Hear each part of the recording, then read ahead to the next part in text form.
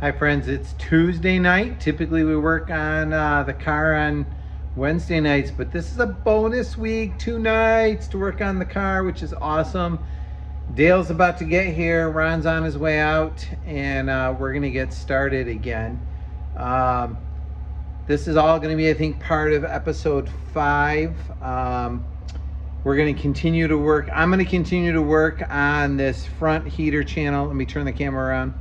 I'm not sure what this piece is called. I would call it a kick panel. I'm not sure if that's the VW name for it or not. I would have called this the A pillar. I think in VW it's called the hinge pillar. So we're gonna work on cleaning this up, clean the paint off it. I've got to weld these boo-boos shut, clean this up here, get ready for a patch, weld up these cuts, and then also patch this little guy here. I'm gonna work on that. Dale and Ron are gonna continue to work on removing paint, and then we're gonna keep going. We'll see how far we can get tonight. With 3 of us working in here, it's gonna be a little loud with 3 grinders and sanders going, so I don't know how much filming I'll be able to do, but I'll try to capture the most important parts. Thanks for staying tuned.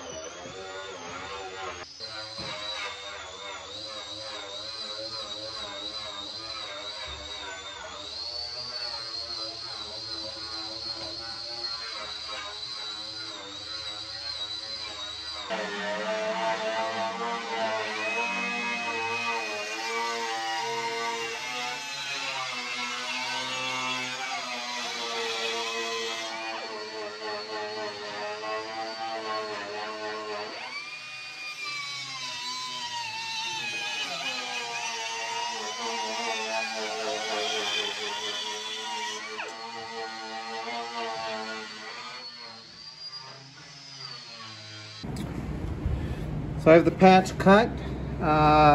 Took a little grinding on the grinding wheel to get it to fit nicely, just putting a magnet in there to hold it placed, but it feels flush on all the sides. So I'm gonna tack weld that in, pull the magnet out, check that it's still flush, and then weld it in all the way around. You can hear me now because we took a slight break from grinding, but back at it.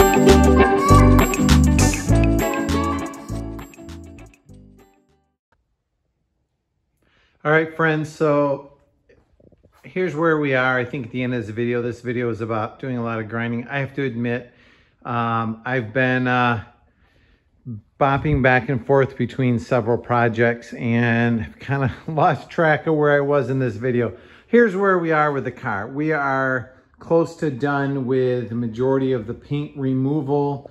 You can see inside's looking nice and bare. We do have a lot of patches that seem fairly solid and not real pretty, that we need to figure out what we're willing to live with and what we're not.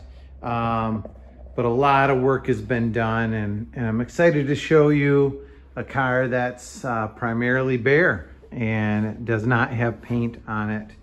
Where are we going from here?